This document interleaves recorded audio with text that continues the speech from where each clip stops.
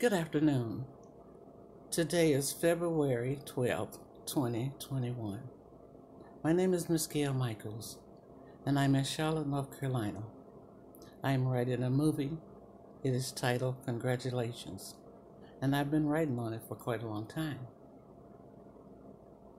The idea for this movie came about in 2009 when I had the opportunity to copyright a book called Come Laugh With Me. And in that book, I was writing about a young man who was getting ready to become the President of the United States of America. And I was very excited about him. A gorgeous black man becoming the President of the United States, and that is a beautiful subject. So I decided to write. I get my little pencil and paper out, and I'm living in South Carolina, and I decided to start writing. When I had finished the book, Come Laugh With Me, I copyrighted it, and then the phone rang. The caller on the phone is an attorney, and he's telling me that the President of the United States has heard the name Gail Michaels, and that he was a college student in California when he heard that name.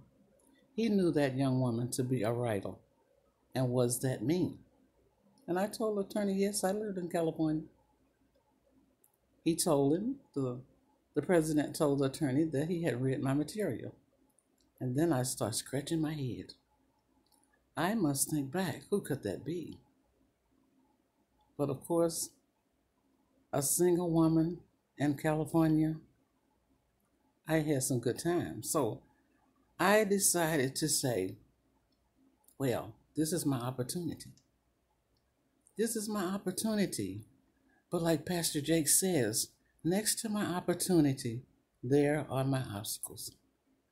My obstacle says that you are not successful, that you are not pretty, and you need to be very careful how you walk in this story, because it is a story that belongs to me, but it is a story about the most powerful man in the world, in the USA, and that is Barack Obama. Well, I don't know him, so what can he say? I'm writing. I have my pencil and paper out. I do remember people seeing my work, but I'm not really concerned about who saw my work. But I do remember a young man. A young man, I don't remember what he said his name was. He was cute, and I know there was no reason for me to have his attention. But I smelled good, and I spoke very nice. I'm not a smoker or a drinker. And whatever I did, I couldn't pretend I didn't do it, saying that I was drunk and under the influence of all of my mistakes. I was sober, and the young man met me. That was fate.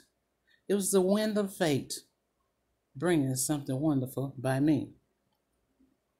And like any other woman, although I'm older and he's younger, I want this opportunity. I know it's surrounded by obstacles.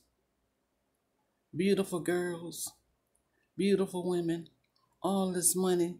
We're talking about Los Angeles, Hollywood, California. Hey, there is no reason for me to get anybody's attention. But I did. Someone stopped to hear what I had to say. And that young man stopped long enough to see my name on every page of paper, and all the papers said Gail Michaels. So he couldn't miss it. But I didn't say Abigail Adams, because the name is historic. Now here's Abigail Adams, black woman, trying to be a writer. If I say the name Abigail Adams, here she comes. John Adams, second president of the United States. Abigail Adams is his wife. Their son, John Quincy, was the president of the United States. So by the time I explained to everyone that I'm not her, some people don't know she was not black, because they don't even know the history. But I know the history, because every time we would celebrate History Month, I had to be Abigail Adams. Your husband's the president of the United States. Your son is the president of the United States. You're Abigail Adams. Even when I was up on Capitol Hill in 2013, the first thing they said when they heard my name, you've been here before, but you weren't black. I said, right. But anyway, back to the movie. Congratulations. I decide that because I love to talk, I will limit my words. If I am ever able to meet this great man, this President of the United States, I will say congratulations. I don't think I need to say anything else. But in my movie, I will say many things. I will make my movie mysterious. I will make it sexy.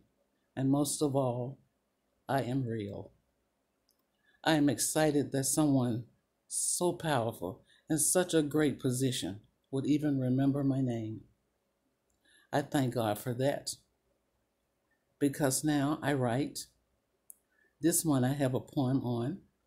It is called Our Sons Were Presidents of the United States.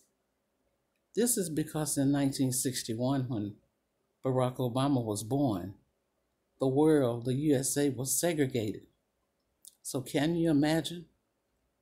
So in his lifetime, he has seen many things that he has not told us. But as I write, I will imagine the words of a great woman saying, our sons are presidents of the United States of America. So I write things that I am blessed with. I love the Bible because I know now the book of wisdom is there. And when I need instructions, I know where to turn. I know there's a time for love. There's a time for hate. Ecclesiastes tells us this. I love the past. It is the past that I'm reaching into now to get this wonderful story. There's nothing great about me. I'm not successful. I'm not a published woman, but I am a writer. And I can say that in 2009, the President of the United States said he knew Gail Michaels was a writer, that he had read her work in California. I hope that he even said he had met me. But no matter what he said, I am writing the story that I tell. As a writer, I must tell you that I will stretch some of the truth. But because I'm the writer, I will also tell the truth.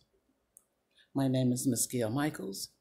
I'm an ASCAP member, Miss Gail Adams, and I want all of you to pray for my journey.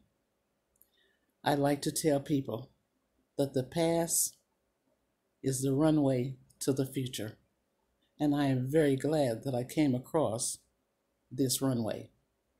Thank you.